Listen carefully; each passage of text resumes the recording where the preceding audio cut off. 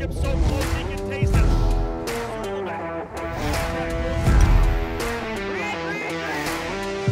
Oliver Askew has won the Freedom 100. Side by side. And your new champion, Christian Rasmussen.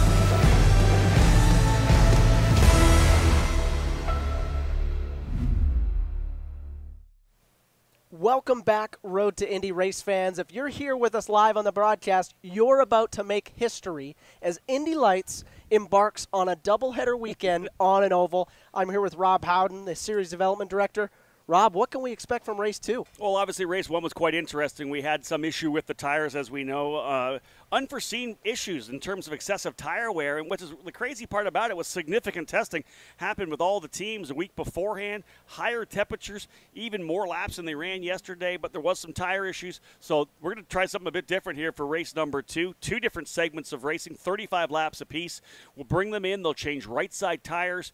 And they're going to refill up the fuel as well. We're trying to keep the fuel load a little lower. Interesting to try to take care of the tires for this race. So not only are we making history with a double header, but we're making history. I think this is the first time ever that I've seen an Indy Lights race is a mandatory pit stop to refuel and to put on right side tires. So to give some fans a little foresight into why it's refueling as well, because normally you wouldn't see that. Even in practice, teams and tracks in particular are very specific that they don't want us refueling on pit lane, because if you spill in pit lane, we don't have the rigs. Eats away the pavement.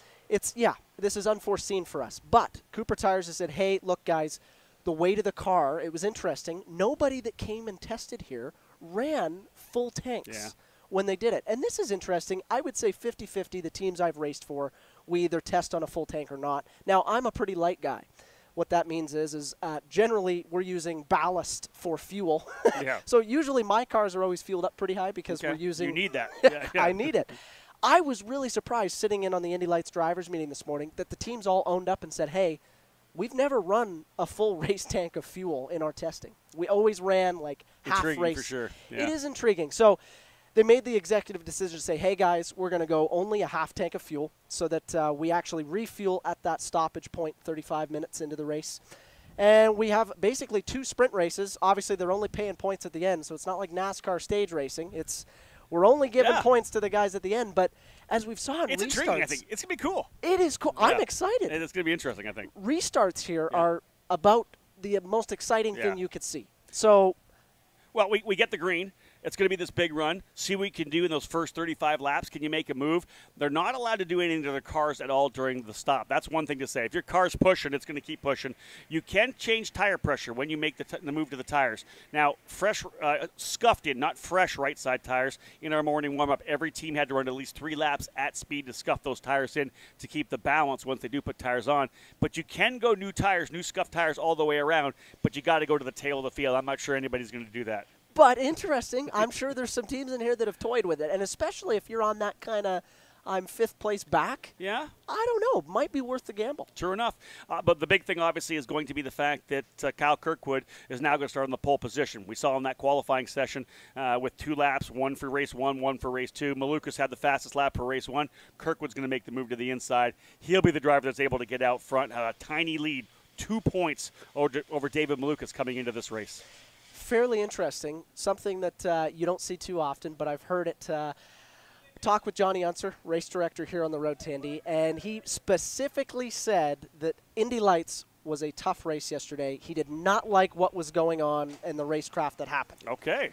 And he made a point to bring out the Kirkwood incident. You know, we saw Kirkwood get into the back of Lundqvist yesterday. It looked like a Streets of St. Petersburg race. It did not look like an oval race. And they were pretty strict in the Indy Pro 2000 drivers meeting regarding the Indy Lights drivers meeting. So I would say Kirkwood's got a bit of a red flag on him right now going. The spotlight. A little spotlight. Well, first and foremost, remember Kirkwood's big, huge save coming out of turn number 2. I think he was trying to pinch it down to get a good run. The car got away from him, and that was, I think, a massive save. Couldn't believe he held on to it. Yeah, I thought he was going to the wall. I hope he had an extra change of shorts for today. That's right. Those were dirty. And then the run out of 2 that Parker's talking about almost got into the wall. I thought he got in the wall. I called it the wall, but when Steve Wick and I looked at it, literally an inch away from the wall, maybe even just maybe a graze. But he got such a good run out of the corner. That's when he made the contact with the back of Linus Lundqvist. And Linus, luckily, he didn't go around because he was cranked sideways too. Completely. Yeah. And, these cars are set up to go left. They're not set up to go right. So when you see Linus Lundqvist opposite lock going right into the wall, huge save on his part. Yeah. And you know what? I want to bring this up. Obviously, we saw Linus get taken out yesterday with the incident. But at the same time, for a European to come over here and adapt to the oval as quick as he has, I think that is a huge spotlight, and I think IndyCar teams are watching that. Yeah, right out of the gate, running P3, very, very strong there. In fact, was making some moves to kind of work his way forward. The great thing about Linus now, we talked about that incident into the safer barriers of turn number 3, a pretty hard impact, serious damage to the race car. Kudos to HMD Motorsports and the Global Racing Group. They were able to pull the car of Nikita Lastiskin, the number 59 that he ran throughout the entire season. They got that car dialed in. It takes some time to get the setup dialed in for an oval race, a much different, of course, approach to the balance of the race car.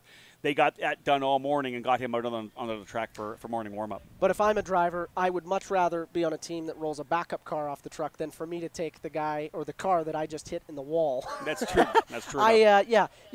Oval cars, you'll find the biggest thing with them is confidence for a driver. And if a driver doubts the confidence of a car going into a race, that can play into it. And another thing that's awesome, he got a warm-up before he had to go back out. I was just going to say, can you imagine if he had got that wreck and had to go right into turn number 1 and turn number 3 at full song? I think that might have played with his mind a little bit. One of the big things about Linus, though, we know he's a championship driver. We know he knows how to win races, so we got to expect he's going to come out here and be strong right out of the gate.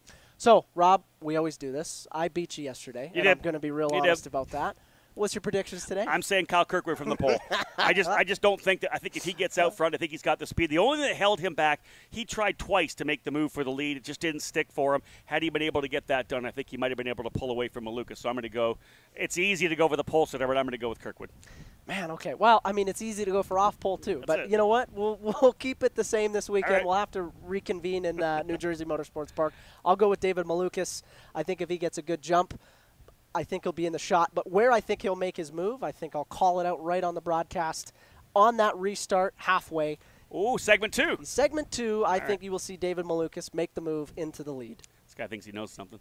So, Rob, I know you got to get running off to do. the booth. He's got about well, if he didn't have a golf cart, it would be probably a 15-minute run. Driver over intros on pit lane, and I think about 15 minutes, not even that. Without being said, let's get to know a driver in Indy Lights a little bit better. One of the phenoms from England. Let's throw it to Toby Sowery. Don't go away anywhere, though. We're coming up Indy Lights Race 2 here at Worldwide Technology Raceway.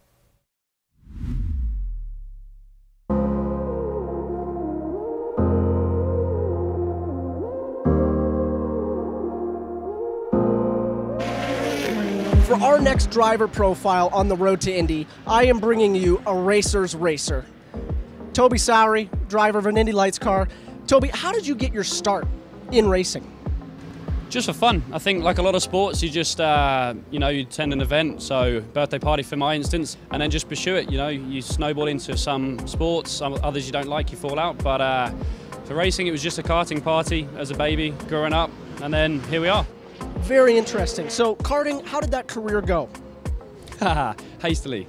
It was up and down, we never had the big budgets to go to Europe, to World Finals, but all the British stuff that we did, it was competitive. We went with some big teams, some factory teams, so I think I had a lot of success, but not enough for my desire. Well, maybe not a lot of karting success, but moved to 2014, you won the British MSV F3 Cup. In 2015, you were the MRF Challenge winner. Is that correct, in Dubai? So immediate success in cars, and then most recently 2019 finishing third in the Indy Lights Championship. Toby, what brought you to the road to Indy?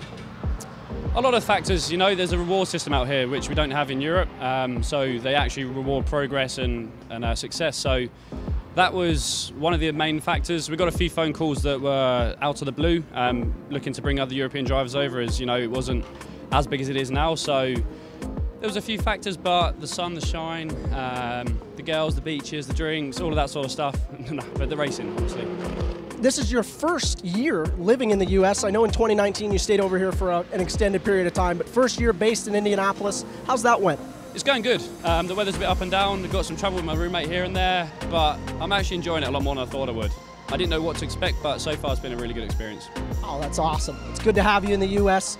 Now, I have to ask, a lot of the fans have been telling me about your nickname on social media, the Wellstone Raider. Can you please describe to us where that came from and how it's developed? What you want, son? Huh? You want some? What, the old Supremo? What are they? It was just a bit of a joke starting off. You know, you bring some English culture over, and then there's this famous character called the Wellstone Raider, who kind of aggressively goes at another fan just for calling him out, and the term is, you want some, I'll give you some. And it just kind of stuck, you know. I got a nickname from it, and they've not stopped telling me that. Well, as we saw at Indianapolis GP, the other drivers wanted some, and you were giving it to them. So that was fantastic. Toby, thanks for coming not only to the U.S. with us, but thanks for racing here on the Road to Indy with us. Thank you. Thanks for having me.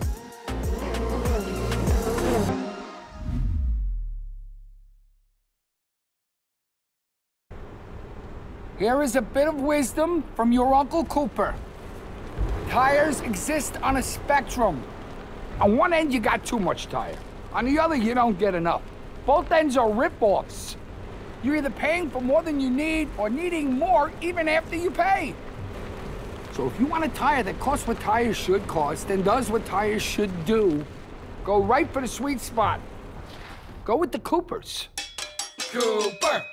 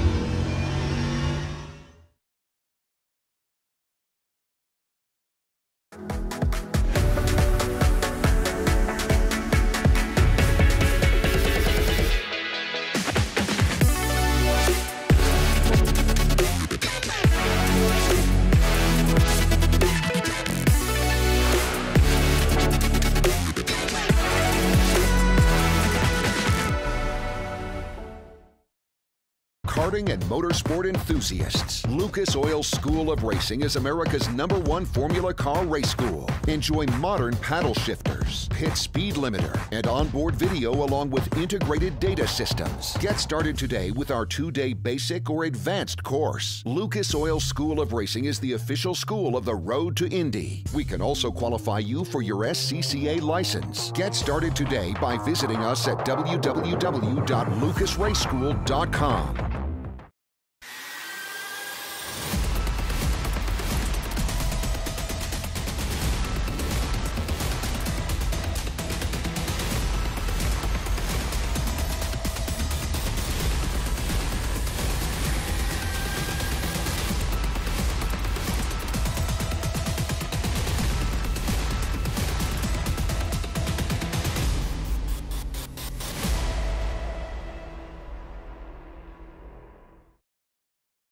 With over 40 years in business, High Tide Boat Lifts is committed to elevating your craft. Whether you own a personal watercraft or a large yacht, we can design and create the perfect lift for your needs. At High Tide Boat Lifts, we understand that you've worked hard to get to a successful place in life. We'll ensure you have a hassle-free experience, maximizing the time you spend on your boat with family and friends, and supporting your dreams out on the open water.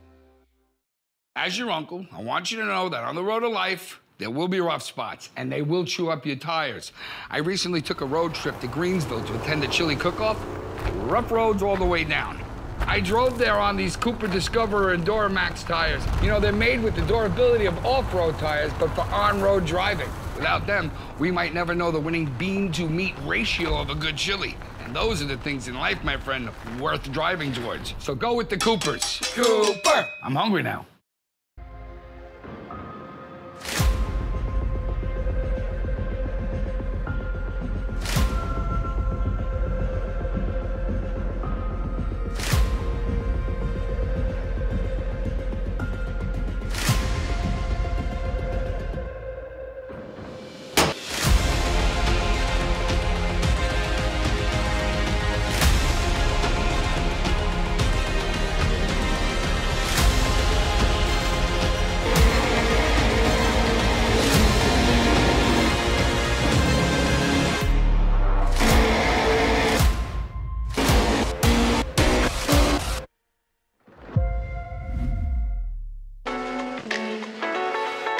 think the best way to get to the bottom of how Cooper Tires is activating on the road to Indy is to talk with the guy running the show, the development manager, Gavin Johnson. This guy's smart. He designs the tires.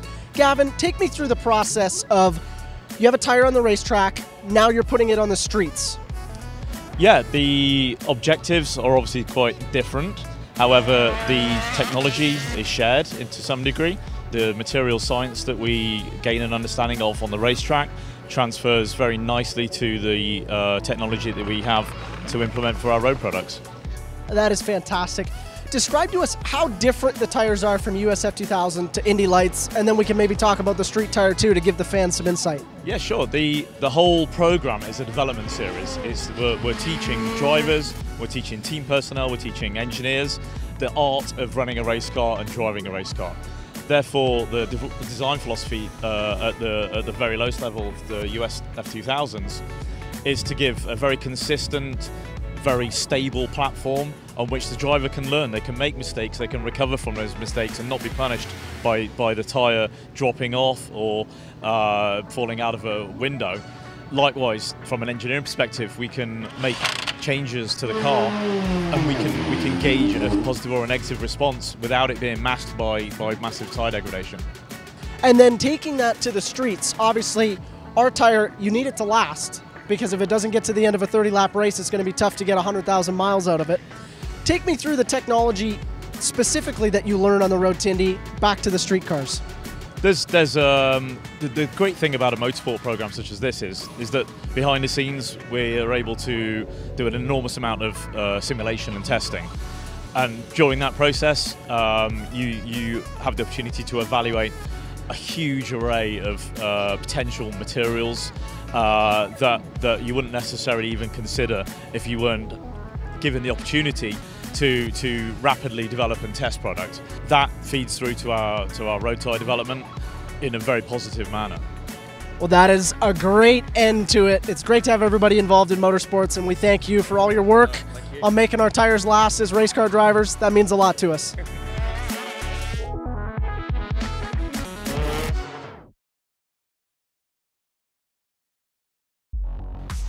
The Saturday night here at Gateway is one of the best attended events that IndyCar and their support series has on the calendar. Along with that, most ovals we visit on the RTI are known for their symmetry at both ends of the track. That's what makes this weekend so exciting as a fan. The drivers have to deal with two completely different corner angles and two completely different banking styles over the course of 4 corners here at WWTR. On the topic of differences, the big change for this weekend in 2021 is the addition of another race for our Indy Lights drivers. This will be the first time in history that Indy Lights has done a double-header on an oval weekend, and it puts even more pressure on the championship as ovals already pay 1.5 points compared to regular road course races. Let's hope that our Indy Lights drivers don't indulge too much in that St. Louis barbecue, because they are up for a busy and dizzy weekend making left turns here at Worldwide Technology Raceway. In the famous words of Rob Howden, let's book it here in St. Louis.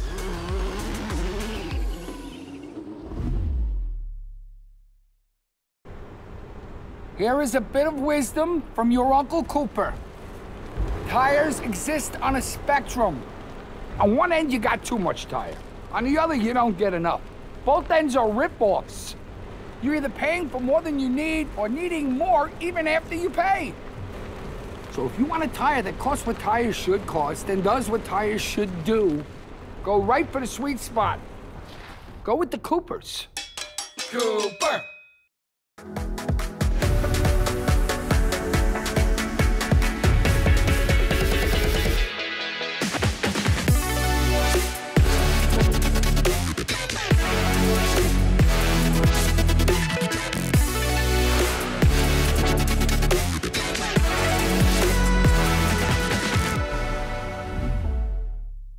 Competition red, we're going to go with fresh tires, just scuffs on the right side of the car. You're going to fill it up with fuel again, and we'll go back for another 35-lap segment to wrap things up. That final segment's going to be exciting. We'll see who comes away with a race win here at Worldwide Technology Raceway.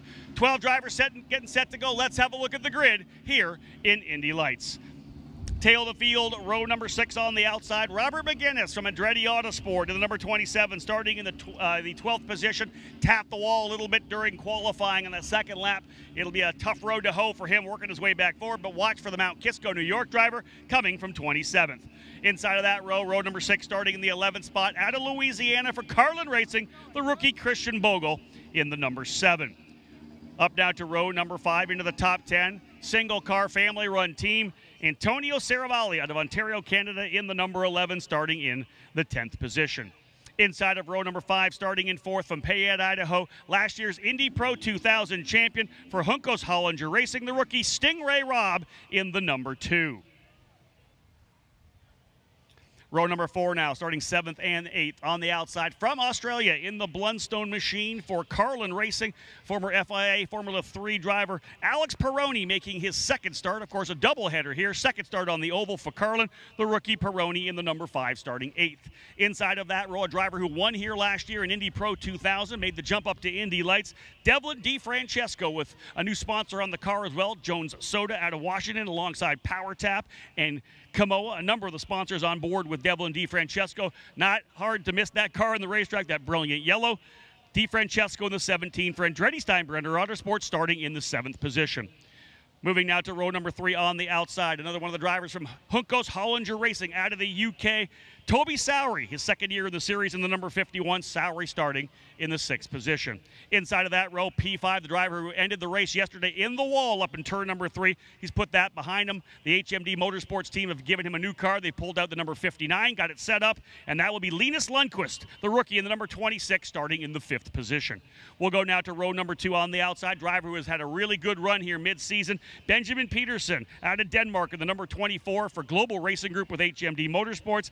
Peterson starting in the 4th spot, and alongside him a driver with a bunch of poles here in the stretch run, Daniel Frost out of Singapore in the Andretti Autosport Denjet sponsored number 68.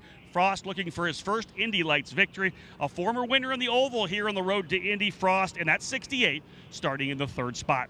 12 drivers in the field. 2 will occupy the front row as they come out of turn number 4 to go green. On the outside, the driver who has now won 5 races, including the first end of the doubleheader yesterday out of Chicago, Illinois for HMD Motorsports. The outside front row starter, the number 79 of David Malukas. Driver up front right now who starts on the pole position. Best second lap in qualifying. Puts him on the pole here. He has won 5 of the last 7 races from Jupiter, Florida in the Andretti Autosport machine. Former USF 2000 champion, former Indy Pro 2000 champion, and your current point leader here in Indy Lights, the pole sitter number 28, Kyle Kirkwood. So Kirkwood and Malukas on row 1, Frost and Peterson on row 2, Lundqvist and Sowery row 3, DeFrancesco and Peroni on row number 4. Row 5 will see Robb and Saravalli, and row 6 will be Bogle and McGinnis. Just a couple of minutes away before we fire up these 450 horsepower engines to get these drivers rolling for a 2-segment race. 35 laps for the first segment. They'll come in, make those tire changes, fuel back up, and we'll send them back out for a final 35 laps to see who comes away as the winner of race number 2 here at Worldwide Technology Raceway. Take the opportunity to say hello to those of you tuning in on the Road to Indy TV app or on Rev TV up in Canada, or of course on the Race YouTube channel internationally as well. It's a gorgeous day here, a little warm, a little muggy, but it is time to fire up these drivers for a second race at Worldwide Technology Raceway.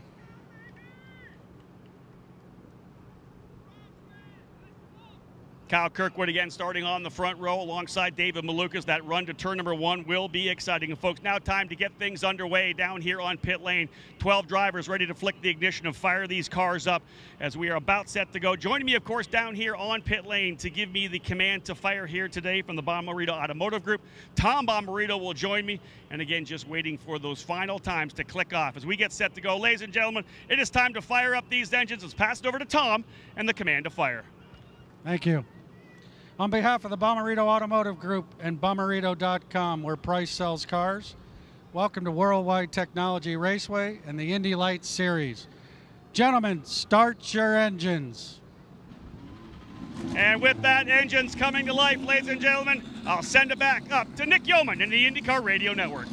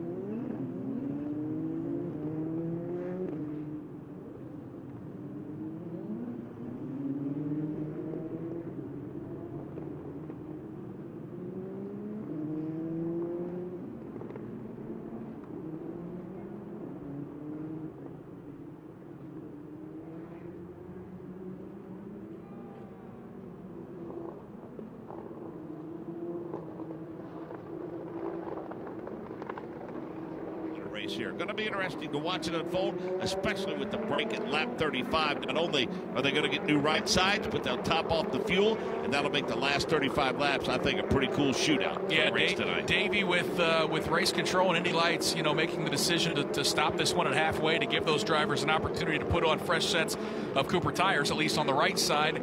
I would imagine that opens it up for these drivers to be super aggressive for these two segments. Yeah, you know, and one thing is be alive for the first one, correct? I mean, just make sure you hold your pace, don't do anything wrong, make sure you're there for that second half. You're going to get a different set of tires. Your car's probably going to handle a little different, but don't make a mistake of that first one because you're going to start all over the second one. Just make sure you're in contention. Let's check in with our two pit reporters who are going to see some rare, albeit not very live pit stops. We'll start it with Ryan Marine. Well, that definitely will change things up for us on pit lane, no question about that. But I'm really excited and happy for Linus Lundqvist, who had the big crash yesterday that necessitated the team getting a spare chassis ready for him to race. They did that. He was out in warm-up earlier this afternoon, and he was relatively fast. Has a decent starting position inside the top 5, starting in the 5th spot, and looking for a big bounce back here today after the disappointment and the hard hit just one day ago. Set to go racing at Worldwide Technology Raceway. Kyle Kirkwood, your pole sitter. David Maluka to his outside. They'll bring him down slowly and see the green flag and accelerate towards turn number 1. Kirkwood moves left and right to try to hold on to that top spot.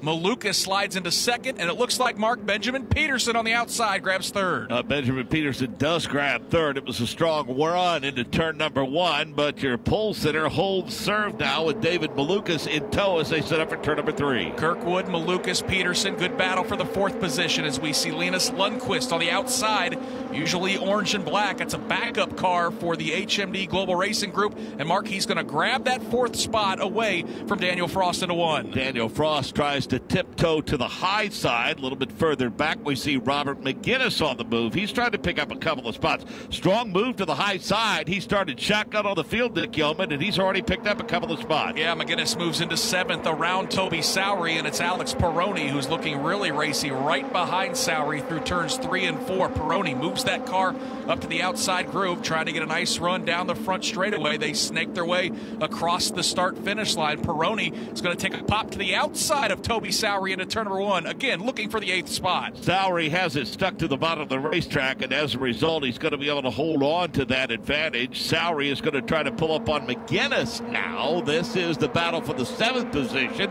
McGinnis has it. Sowery wants it into turn number 3. Into the 3rd corner, everything trying to settle into a race pace, albeit with just 35 lap segments. We expect these drivers to be ultra aggressive. Up front, Kyle Kirkwood grabbed the race lead right at the start of the event. He's run away from David Malukas by about 4 or 5 car lengths.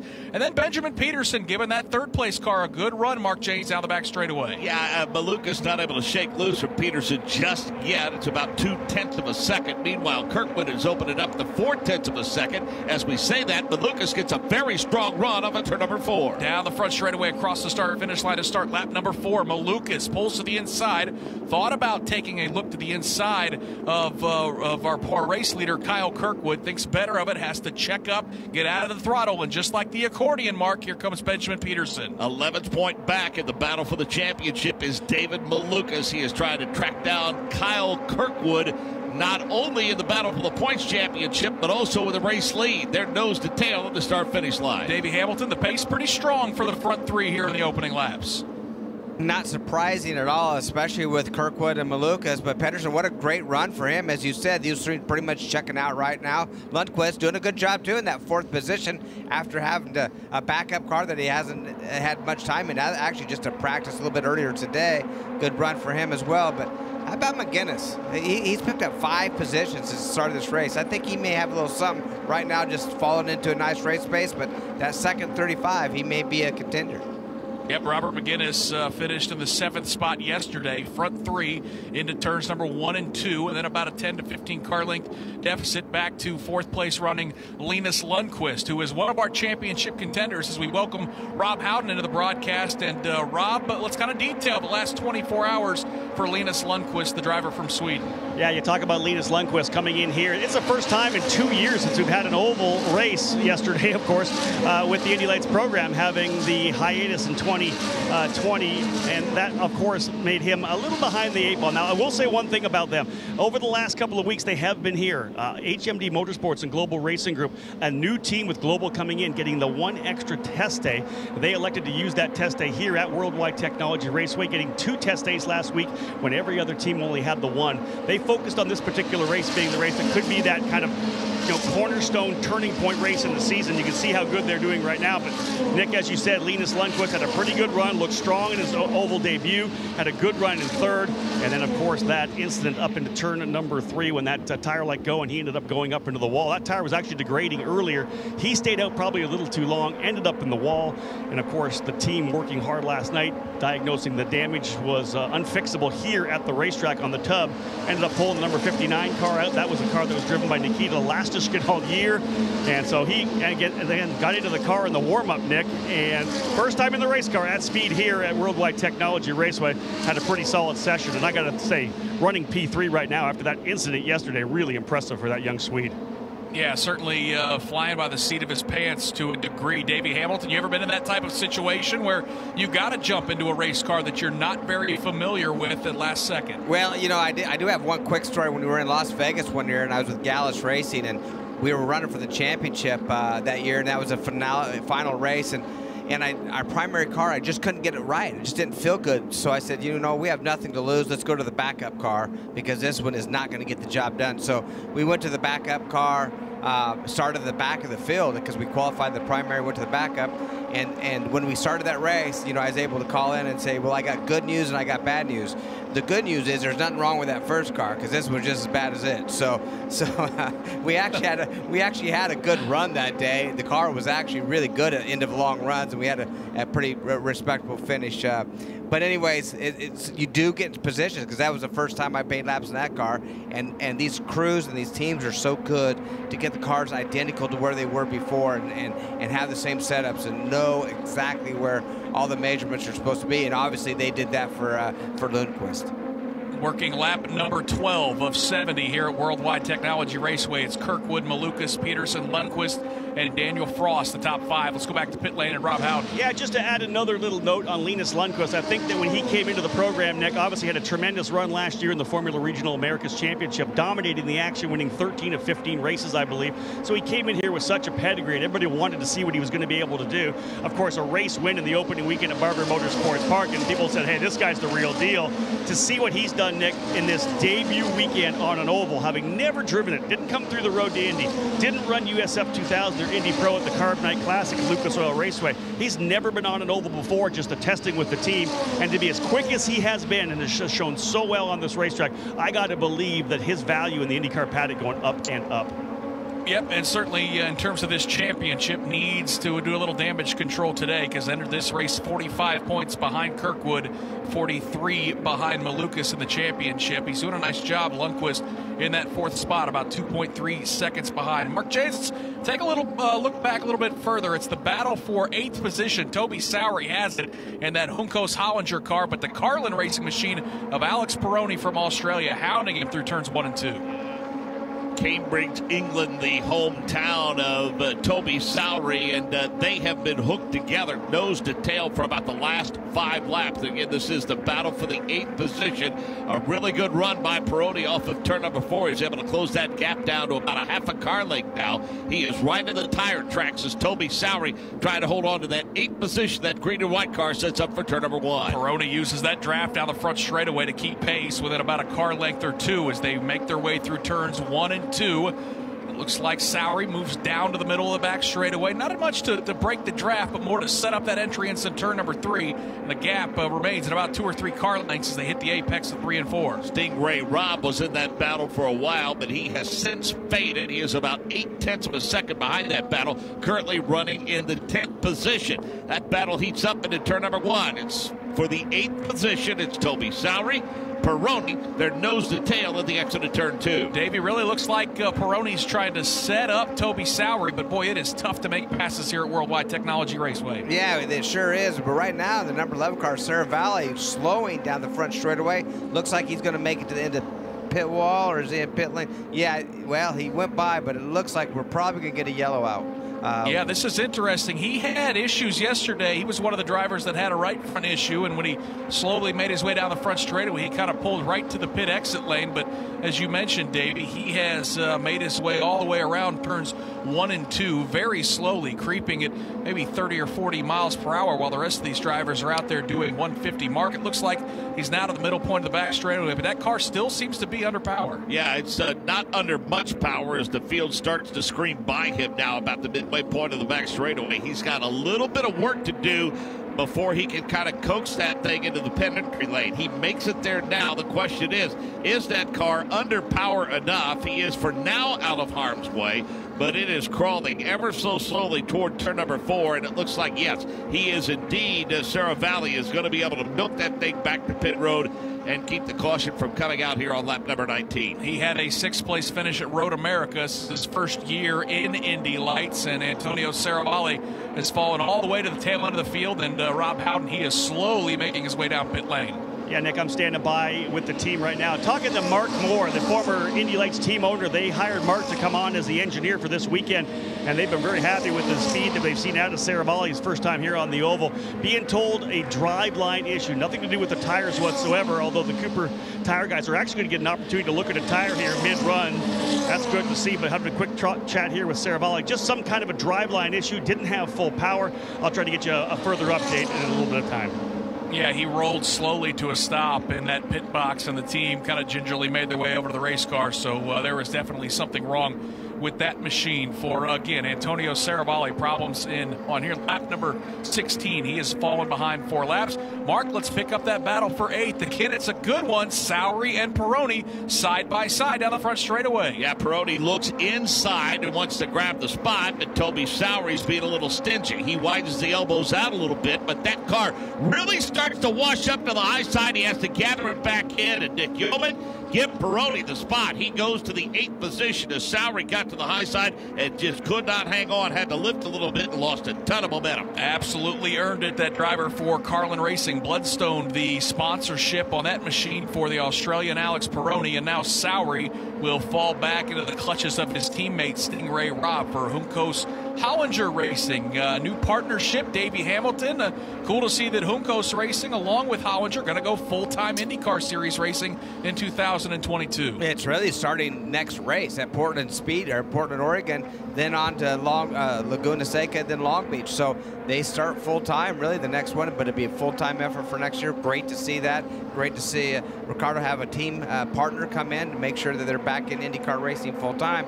Big question, who's going to be in that driver's seat? I know they've been testing already, got a few guys in mind. Kyle Kaiser comes to the top of the list, means he's been in that camp before. Is he going to be the guy or not? Yep, should be interesting, but really good to see that organization expanding and, again, going full-time IndyCar Series racing next year. Up front, it is Kyle Kirkwood, the driver from Jupiter, Florida, who has led all 24 laps here at Worldwide Technology Raceway. He is not really getting away from David Malukas. His advantage into turn number 3 is about 5 or 6 car lengths. Then it's Benjamin Peterson about 5 or 6 car lengths behind them. Mark James, they make their way down the front straightaway. Those 3 have been locked together like magnets here for the first 25 laps. Fascinating to me, Nick Yeoman, to think just how dominant the perception is. Kyle Kirkwood has been the dominant driver this year, but somebody forgot to tell David Malukas about that. I mean, David has really heated up of late. Good to see them back in full song, and much like the NTT IndyCar Series, Nick, going to be fun to watch this championship battle unfold as Kyle Kirkwood roars down the main straightaway with some slower cars in front of him. Yep, that is Christian Bogle, who is going to stay to the outside. Kirkwood's going to sweep to the inside. Bogle quickly slides right back in front of David Malukas to make their way down the back straightaway. Mark navigating lap traffic. It's one of these things these young drivers have to learn to do. David Malukas is next to put that car of Saravalli behind him, and I guess Peterson's the big loser. He's going to have to try to pass him on the high side. That's a pretty bold move, Nick Gilman, off of turn number 4. Obviously plenty of grip in those 2 Cooper tires as they get toward that lap 35 mark. Yeah, that was impressive. Benjamin Peterson kind of kept his foot in the throttle around the outside, and Davey got around Christian Bogle. It appears that 3rd place car has some grip and has some horsepower. Yeah, you know, one thing they did was it's all about timing, and even though it was on the outside, timing was pretty good for all 3 of those guys,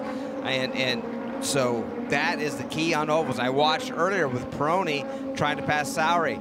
The timing wasn't right. He finally got the timing right, learned how to make that pass. Once you learn how to do it on these ovals and know where you can pass, where you need to be fast and not, it's a big, big help. 42 laps to go here at Worldwide Technology Raceway. This is round 14 of this 20-round championship as we are going to decide an Indy Lights champion here over the next several months. A doubleheader in Portland. Then these drivers get a chance to go out to Laguna Seca, and they will end the season with a doubleheader at Mid-Ohio. It's been a ferocious championship battle all year long between Kyle Kirkwood, David Malukas, and Linus Lundqvist. Those three drivers have won all 13 races. It has been ultra competitive, though, and up front, Kyle Kirkwood's advantage over David Malukas is about a half a second. Here's a look at the full field rundown as we are closing in on that halfway break, that caution and red flag that will allow these drivers to change tires. It's Kirkwood, your race leader. Malukas by now just 0.3 of a second, closest to within 3 car lengths in turns 1 and 2. Benjamin Peterson runs in the 3rd spot. 4th is Lundqvist. 5th is Frost. Devlin DeFrancesco has the 6th spot. Robert McGinnis is 7th. 8th is Alex Peroni. Toby Sowery is 9th. Stingray Robb is 10th. Christian Bogle is 11th, 1 lap down. And Antonio Serravalle in the final position. He is 13 laps down. And Mark Janes, don't look now. We've got a battle for the lead. Kirkwood moves to the inside to try to defend. But check that. We have got a yellow flag here with 39 laps to go.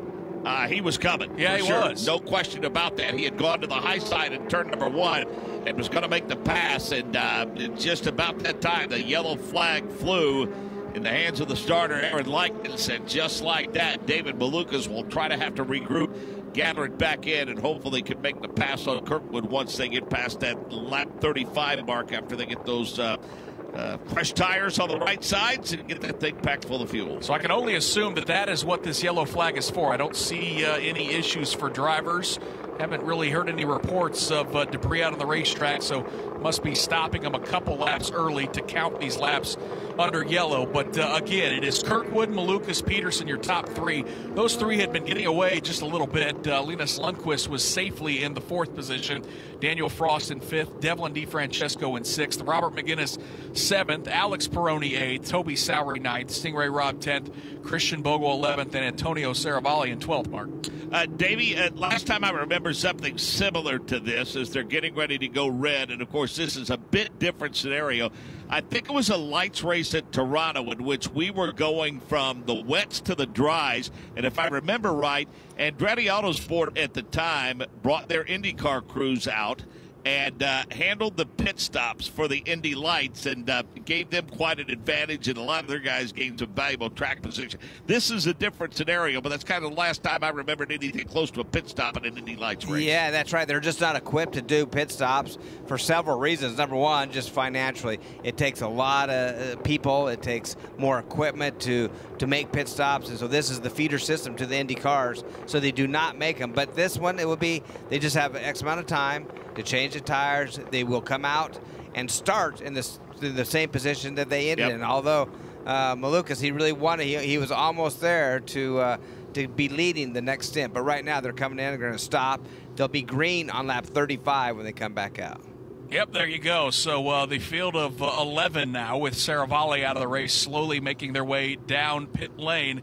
Again, this will be a chance for these drivers. They will all change right side tires and put fuel in those cars. But Rob Howden, if anyone wants to elect to take left side tires or work on those race cars, they will go to the back of the field. Is that correct? Indeed, that is correct, Nick. Just the right side tires. They scuffed them in this morning during that warm-up session.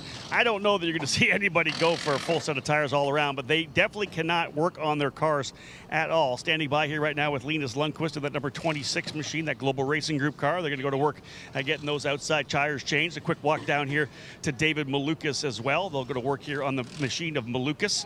We'll give you an update as well. But yeah, just right now, tires. We'll go to fuel and then press the reset button and go back at it once again. It's kind of like a halftime break, Mark. You know, I mean, you've yeah. done various sports before. I'm anxious to see, Rob, you've got a bird's eye view right down there on pit road. I mean, any noticeable signs of wear on any of those right sides that they're taking off? I mean, do you see that over the course of the last 30 laps or so that there's a noticeable change in those tires? No, to be honest, having a look, and I'm actually right here with one of the Cooper Tire executives, one of their engineers looking around. Tires look good. I talked to the Cooper Tire engineer after they looked at the tire as well. Midway through that stint for Antonio Saravalli, said tires look good. They continue to have a look at them right now, but nothing that I see, Mark, any out of the ordinary, which is pretty solid, Ryan. Yeah, I'm seeing the same thing. I'm down here in the Andretti camp. They've got the number 28 car of the race leader, Kyle Kirkwood, jacked up. They're looking at the front of the car right now, and they're starting to do those tire changes. They can adjust air pressure without incurring any penalty, but other than that, as you guys have noted, it's basically a no-go to do any kind of adjustments to the race cars unless you want to lose your track position. So that does open up the possibility perhaps for those running towards the back that don't have a whole lot to lose. Maybe they do go ahead and change all 4 tires, and that might be a chance for them to make some headway in the second half of the race. So again, we are at the halftime break, so to speak, of this Indy Lights race presented by Cooper Tires, round 14 of this 20-race championship. And again, Davey, this being done purely out of in the name of safety. Basically, yesterday in race number 1, had a couple drivers have problems with right front tires, and rather than risk these drivers and these race cars getting torn up, I think we're all in agreement this is the good call to make. Yeah, absolutely a great call to make. Now, one thing that's a little disappointing is tire management is really key for all motorsports, and it's always good to see who's taking care of their tires and who could come maybe from behind to the front towards the end of the race. Well, these tires are going to be good the whole way. So, I don't think there's going to be a big change in the front of this or any positions within the race, other than Malukas was coming. Now, was he coming? Had a little bit of just to try to get it at the end, or does he? Was he just a little lucky to make that run?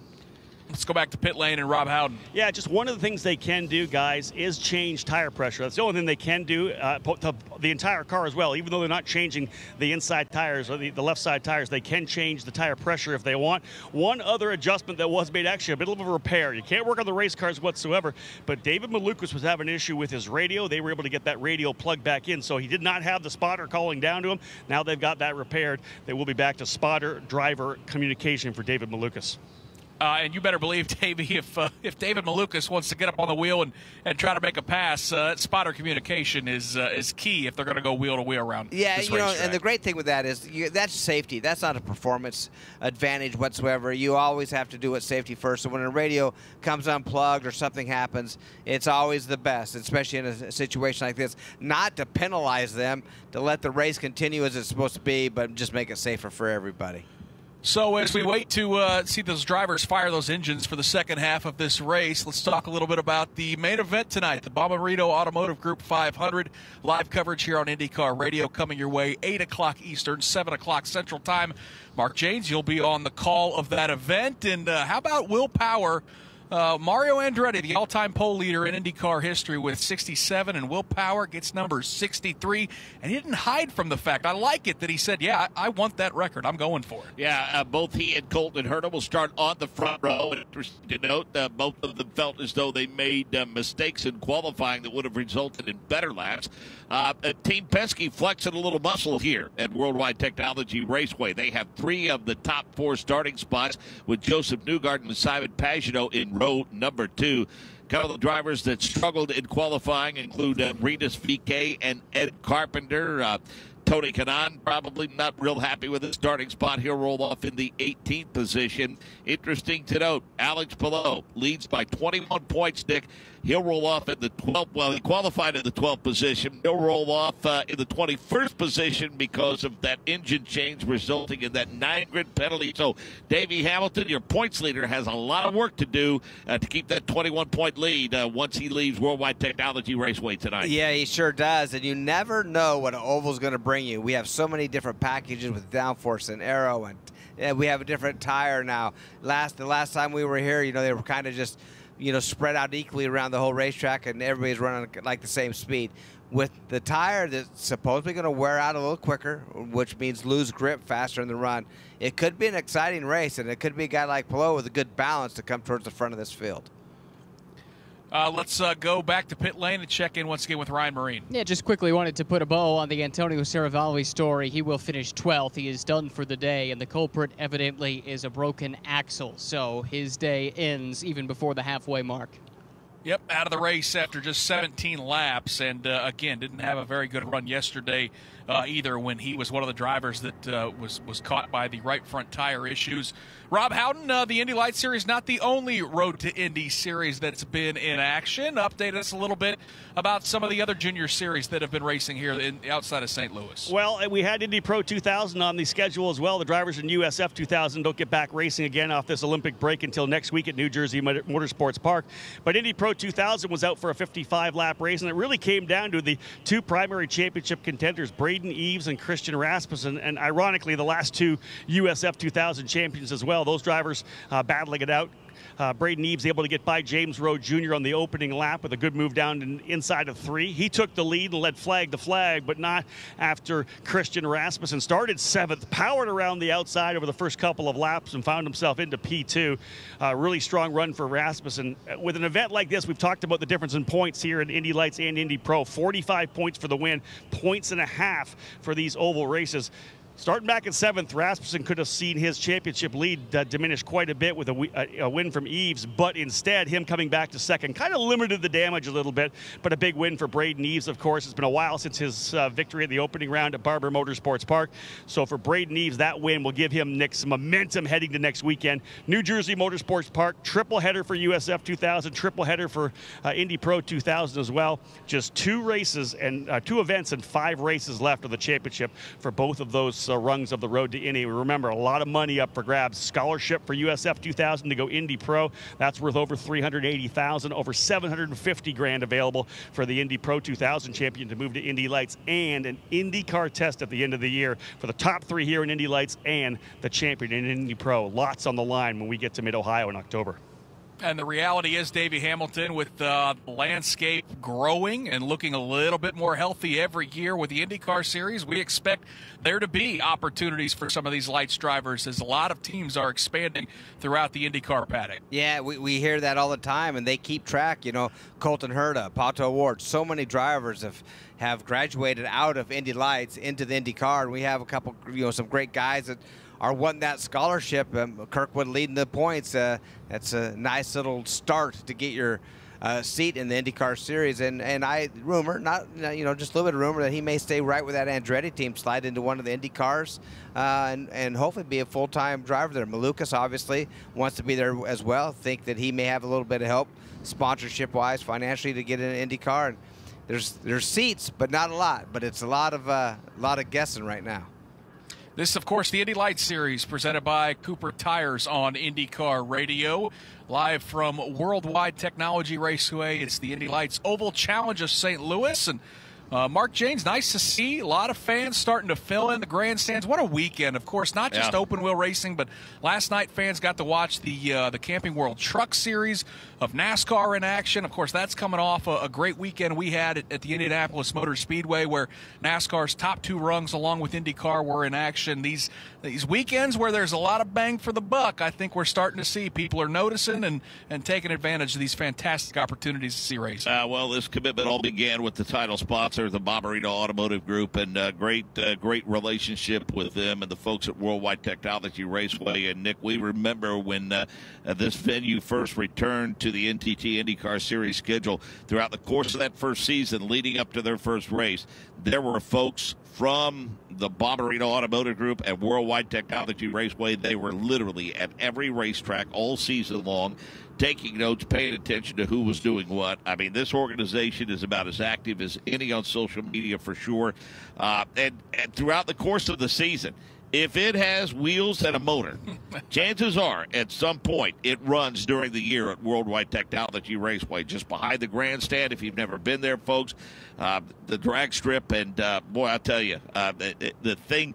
A lot of people bemoaned the fact it was hard to get in and out the first year when the NTT IndyCar Series was here because of the fan response and how many people showed up, and they went to work right away. and looked at their traffic patterns and changed them the next year. And each and every year they do a post-mortem on the event, and they find a way to improve the fan amenities. And hats off to them on another job well done. I don't think I will ever get over the first year we were there. I was working down on pit lane, and the pyrotechnics we saw on the back straightaway on the final or one of the final couple parade laps during the IndyCar race, it looked like a nuclear bomb went off. I don't know how much they spent, but it was mighty, mighty impressive. But you're right. Everything that they do from the promotion standpoint to the operations standpoint continues to get better and better, and that's why this has become one of these race weekends that race fans throughout the Midwest have started circling on the calendar. Lots of opportunities to see not only top-level series like the IndyCar Series, but the future stars of NASCAR and the Truck Series, future stars of IndyCar and the Road to Indy. It has really been impressive what all the folks have done at Worldwide Technology Raceway. We're starting to see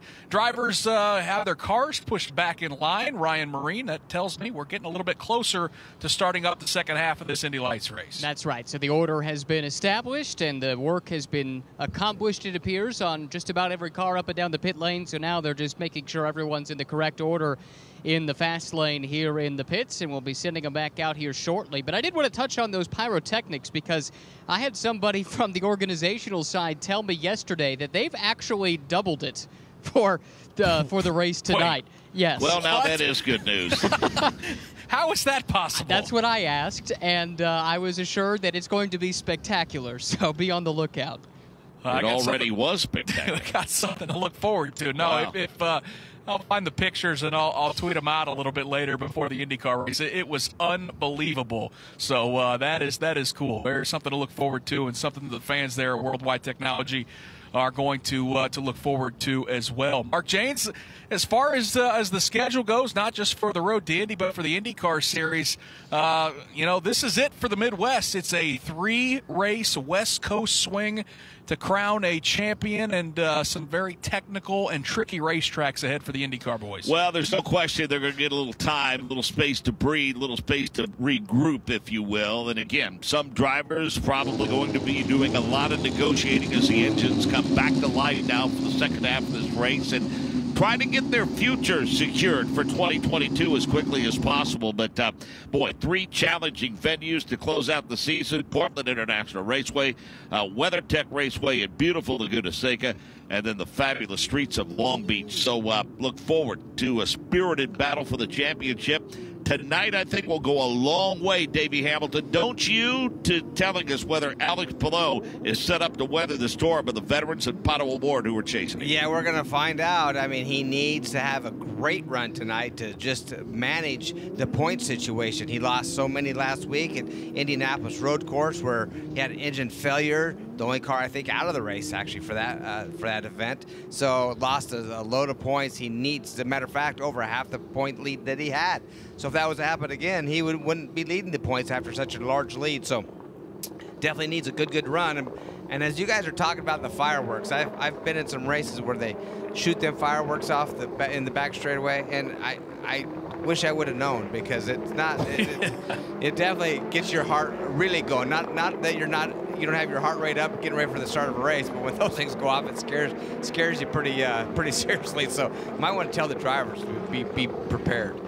I'm sure the veterans are well aware, but you're right. Guys like Romain Grosjean and Scott McLaughlin here for the first time. I hope somebody told them. Again, we talked about that West Coast swing. Indy Lights will be with the IndyCar Series at Portland and at Laguna Seca. And then, of course, the Indy Lights Series will wrap their season up at Mid-Ohio. Set to go racing once again here with 35 laps to go. Here in round number 14 of this Indy Lights Championship, it is Kyle Kirkwood, your points leader, who has led every lap so far. But, boy, right before that stage break, if you want to call it that, David Malukas was putting the pressure on. Malukas is going to line up in second. Then it's Benjamin Peterson third, Linus Lundqvist in fourth, Daniel Frost in fifth, Devlin DeFrancesco in sixth. Rest of the top 10, Robert McGinnis, Alex Peroni, Toby Sowery, and Stingray Robb. Out of turn 4, Kyle Kirkwood accelerates as we are Back to racing at Worldwide Technology Raceway in the Indy Light Series presented by Cooper Tires. Malukas right in the tire tracks of Kirkwood as they make their way into turn number 1, Mark James. A little bit further back, definitely DeFrancesco is starting to make some moves. He wanted to work on Daniel Frost and the 27 machine of Robert McGinnis. He continues to do well on starts and restarts. He went to the high side, and I think he might have picked up a couple of more spots. Meanwhile, it's all Kyle Kirkwood off at turn number 4. Battle for the 4th position as Daniel Frost gets shoved way up high as he tried to go the long way around Linus Lundqvist, and now he's got a challenge behind him. Devlin DeFrancesco in that yellow and red car pops to the outside. They go side by side into turn 1. DeFrancesco certainly liking those new Cooper tires that he has on that race car. Getting a lot of grip to the high side. He'll have to settle in right now for position number 6, trying to chase down Daniel Frost into turn number 3. Those are Andretti Autosport teammates. In fact, the car right behind them, Robert McGinnis, makes an Andretti Autosport trio, with the 4th car being your race leader, Kyle Kirkwood, across the start-finish line. Again, it's the battle for the 5th position. Daniel Frost by 2 car lengths over Devlin DeFrancesco. He pulls away from him just a little bit now at the exit of turn number 2. That's a line of 4 cars now. It's Frost, DeFrancesco, Robert McGinnis, and Peroni. McGinnis is +5, Nick Yeoman, on a track that typically doesn't involve that much passing, but clearly he's had a strong race car after starting shotgun on the field. Yeah, yesterday in qualifying, McGinnis had problems, but we've got a battle for the lead. David Malukas takes a look to the outside of Kyle Kirkwood. Marky's trying to make that outside groove work. And that's right where he attempted to make the pass, was going to make the pass before the yellow flag came out. He goes back to the high side, and that car is stuck. They're side by side at the entrance of turn number 3. Malukas on the outside, Kirkwood on the bottom. They're playing nice, giving each other plenty of room to the apex of 3 and 4. They'll close up, still wheel to wheel down the front straightaway. Malukas trying to force Kirkwood low into turn 1. Car is really working well to the high side. That red and black 79 machine. Kyle Kirkwood is not giving an inch, though. They're stuck together. Bottom of the racetrack. They almost touch at the exit of turn number 2. The top 2 in the championship going wheel to wheel. Malukas a little more horsepower down the back straightaway, trying to clear Kyle Kirkwood. Not able to do it through the entrance of turn number 3. They stay wheel to wheel out of turn number 4, still side by side headed to the start-finish line. Bottom line, it is taking a longer way around the racetrack. Kyle Kirkwood knows that. The interested spectator is Peterson behind him. Kirkwood's got a bit of an advantage, though, but as we say that in the exit of turn number 2, he comes storming back. He's not left much room to the high side. He gathered it back in, and he might make the pass into turn number 3. He is trying to squeeze his way in front of Kirkwood in turn 3, and he might have got it done. David Malukas goes the long way around, being pinched at corner exit, but he finally completes the pass. Davey Hamilton, that was one whale of a battle here in St. Louis. I tell you what, hats off to Malukas. What a great run. I mean, he just kept sticking it on that outside and giving plenty of room to Kirkwood. He wasn't trying to pinch him down. I mean, what a gentleman racer, and boy, did he pull off a great pass right there. Hats off to him. That was picture perfect right there. Davey, this series is designed to train drivers to get them ready to race an IndyCar. What I saw right there were 2 drivers that are ready. That was sportsmanlike, competitive, fierce, and ultimately a tremendous battle. Absolutely tremendous battle, and that's what it's all about right there. And if we see Malukas right now, he's still kind of running that high line, still likes it. But I'll tell you, how impressive was that? But just coming off of turn 2, I mean, he had no room between Kirkwood, no room between the wall, but he kept on the gas, slid through there, and had the momentum to get that lead into turn 3. With 28 laps to go, Rob Howden, after David Malukas took the lead, he is stretched it out to 0.6 of a second over Kyle Kirkwood. Well, I'll tell you this right now. I had a chance to, of course, interview David Malukas on the podium after that win yesterday, and he straight said to me, thinking back to that major wreck that he had at the Freedom 100 when he and Chris Windham got together at the very start of that race, that huge wreck that really affected him mentally throughout the end of the season. It took him to the end of the season really to kind of get over that and get back in his game. He said yesterday that victory, being able to do what he did here at Worldwide Technology Raceway, erased all that bad karma from the event at Indianapolis. It was his first win on a road course in the Road to Indy competition, and you can see, we talk all the time, Nick, about the confidence drivers get, the momentum they have when they start winning races. For a young kid like this, still a teenager, David Malukas, to win yesterday, giving him the confidence in his race car here today. And Mark James, the confidence to have it on the outside, I mean, that got as close as you can get, especially out there in turn number 2, where it seems like it funnels out of that final corner. Well, and I mean, he had the width of the car, and that was about it in that HMD machine coming off of turn number 2, and a lot of faith in that car. Unfortunately, the track had not dirtied up much to the point there was still plenty of grip up there, and more importantly, Nick Yeoman, with that pass, that puts him now 3 points to the good, P1 in the battle for the championship, if he's able to hold on over the last 25 laps. Yep, it just seems like this is how it's been all season long. These two drivers are nearly even every single week. David Malukas takes the lead here in Indy Lights competition here with 24 laps to go. His advantage, about 5 or 6 car lengths. I'll tell you what, Mark, Kyle Kirkwood's not letting him get away, and Kirkwood's done a nice job of stretching it out from third place running Benjamin Peterson, who looked like was going to join this battle. Well, Peterson and even Linus Lundqvist entertained thoughts of making that a 4-car battle, but yeah, they have lost that lead pack for sure. Lundqvist is not able to keep pace either. He is about a full second behind Peterson. And then, of course, 2 seconds back to 5th place running Daniel Frost.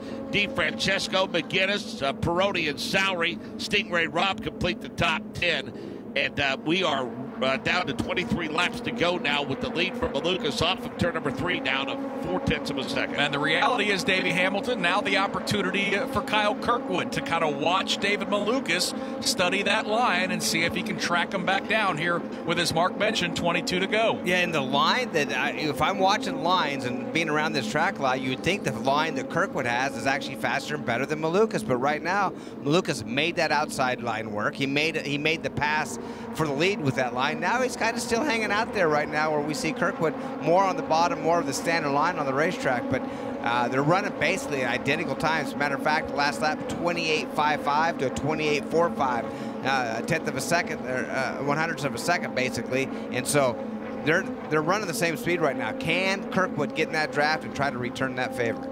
Davey, would either one of those drivers abuse those Cooper tires more than the other when they went side by side for 2 or 3 laps there? I really don't think so. And if anyone got abused a little bit, it was probably Kirkwood having to make that tighter radius on the bottom of the racetrack, where Malukas was out on the outside, really freeing that car up. And we've seen when he squoze between the wall and Kirkwood and had that little extra momentum, that little extra speed to be able to finally clear him down into turn 3. A little easier in your tires, the wider line you take. Problem is sometimes there's just not grip out there.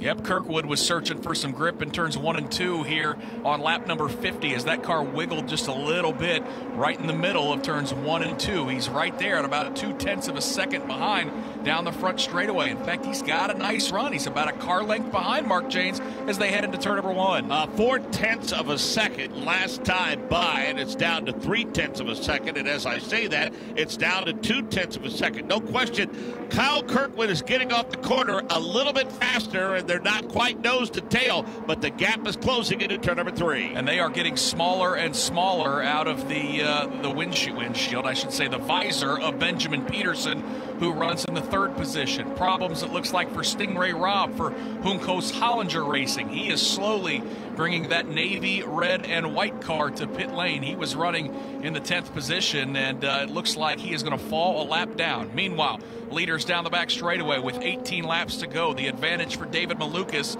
is, again, a safe but maybe not overly confident 3 car lengths as they make their way through turns 3 and 4. Again, Malukas and Kirkwood, 1 and 2. Benjamin Peterson runs 3rd. Linus Lundqvist has settled into the 4th position. Daniel Frost is all by himself in 5th, with Devlin DeFrancesco about a half a second behind in the 6th position. Then it's Robert McGinnis in 7th. 8th is Alex Peroni. 9th, Toby Sowery. 10th is Stingray Robb, who sits on pit lane. He will lose that 10th position momentarily as Christian Bogle, who is also 1 lap down, is still out on the racetrack, and Bogle does take over that 10th position, kicking Stingray Robb back to 11th. Antonio Saravalli, the only driver out of the race, in the 12th position. Just 16 laps to go, and Mark James, we got 2 cars side by side. Devlin DeFrancesco looking for 5th on the bottom. Been closing on Daniel Frost for about the last 4 laps. He shaved him from about 0.4 of a second down to 0.2 of a second. He was able to make the pass at the start-finish line, so shuffle him up to the 5th position. Got a ways to go to catch Linus Lundqvist. Don't know if he's got enough time left with 16 laps to go. But anyway, pass for position. Good run for him. He's working on a top 5. Let's go to Rob Howden, who has an update on Stingray Rob. Indeed, guys. Stingray Rob coming in. Of course, the Cooper Tire crew going to look, complaining about a vibration, wondering whether or not it was that tire, those left side tires. Indeed, though, the rear tire on the right side of the car actually rotated on the wheel a little bit, causing a bit of a vibration. Probably happened when he lit up the tires to leave the pit lane, so they put a new tire on that right rear. Stingray Rob down and away, back out on track. Battle for the 7th position. They're going wheel to wheel. Alex Peroni on the outside, Robert McGinnis on the inside, Mark Janes out of 4. Robert McGinnis, again, has had a good day. He started dead last, and he is +6 on the day, looking to go +7, and it looks like Peroni's not going to be able to get it.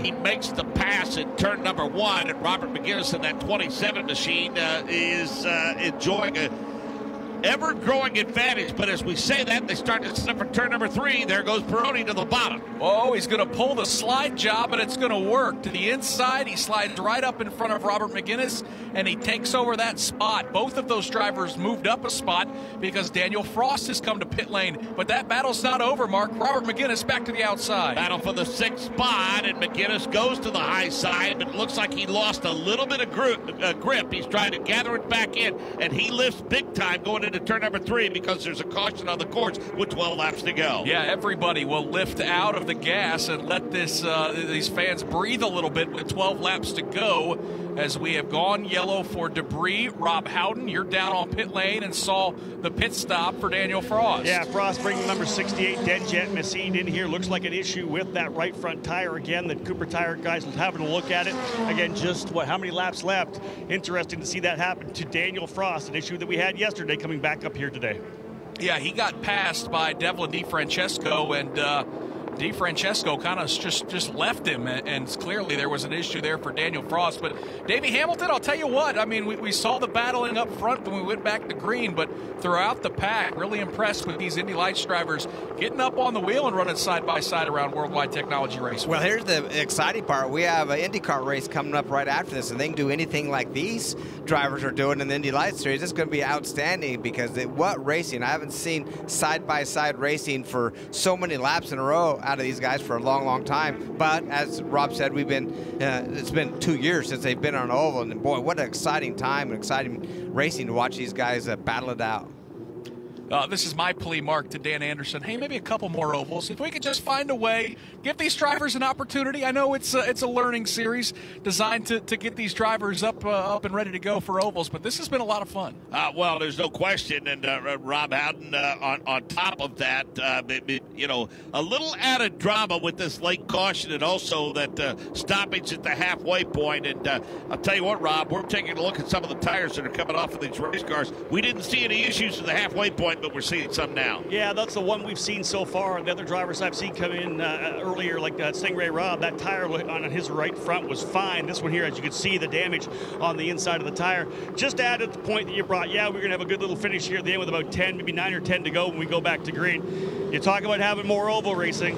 Iowa got announced for the NTT IndyCar Series. I can't tell you how many Indy Lights drivers and Indy Pro drivers I talked to in the Road to Indy paddock this weekend, begging and pleading to go to Iowa. They want to get to that bad, fast racetrack. Yep, nothing official, of course. Indy Lights will announce their schedule for 2022 later in the off season. But boy, we're going to go 2 races in IndyCar, Mark. Let's add 2 Indy Lights races there too, because we know how good of a show that racetrack in Newton, Iowa can put on. Haven't those been 100 lappers in the past? Yeah, yeah, and I mean that's a test for sure. Speaking of a test for David Malukas and Kyle Kirkwood.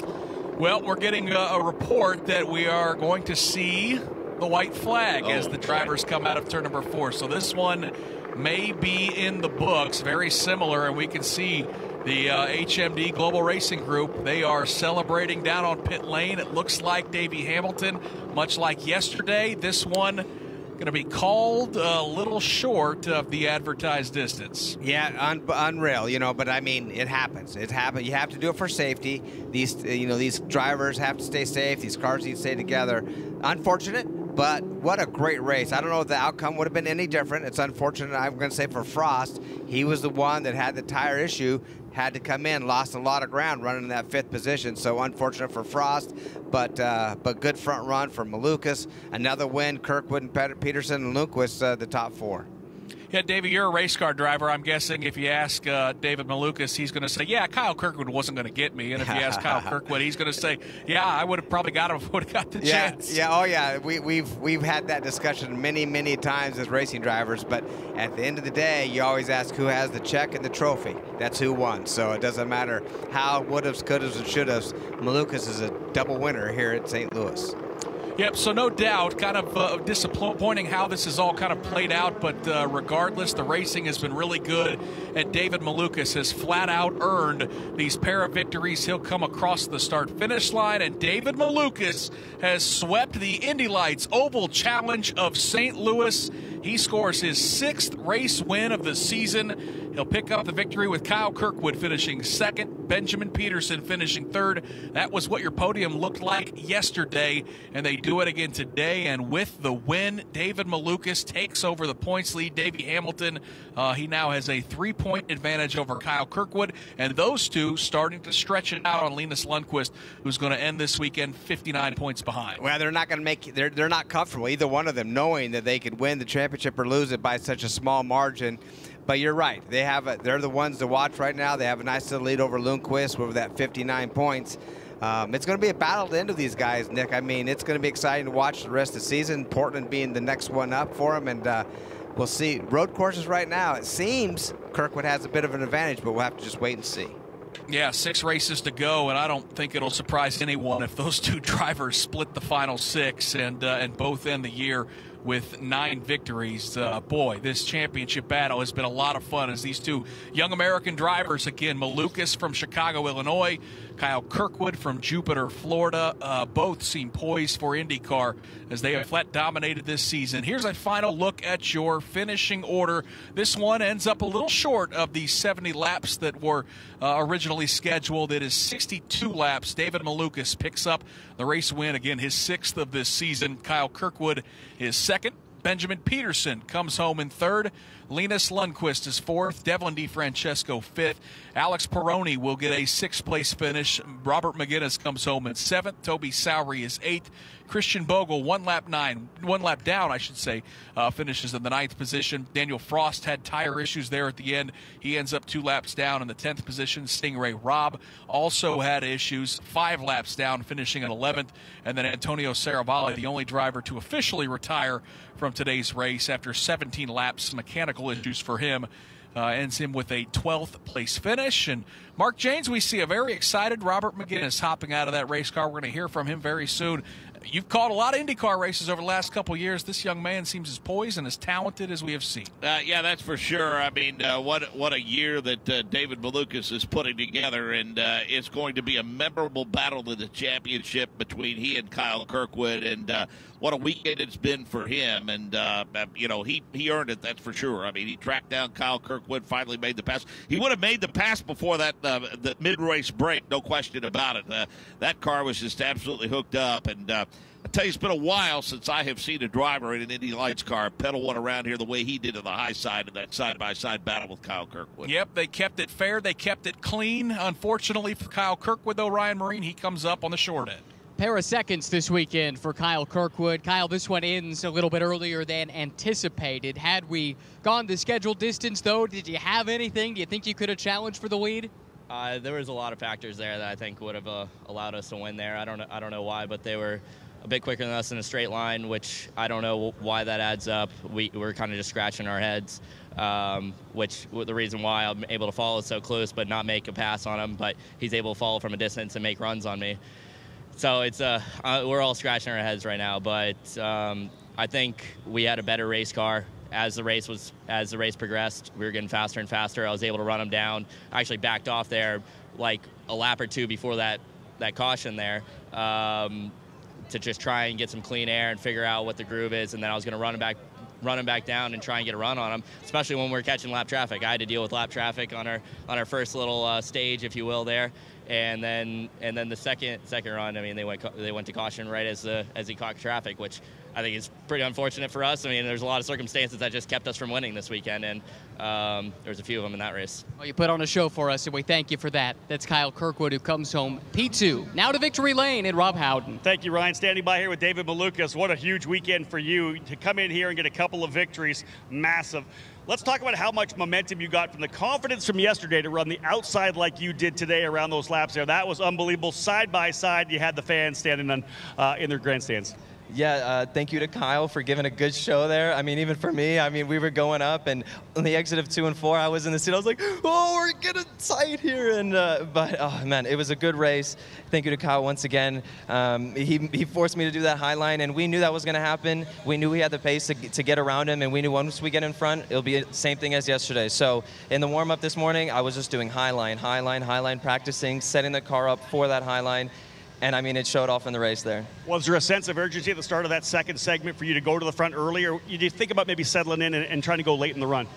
Yeah, so in that first bit, I actually had no radio, so I couldn't communicate at all with my spotter. I had no idea what's going on. And in an oval, I mean, you don't have much time to look around. So I kind of calmed down. I looked at his lines, looked at when he went high, looked at when he went low, and where we were quick. And I knew setting it up on the exit of 2, going through 3 and 4, I could get a run. I waited for the new tires, got the radio back on, and I put it on the second section.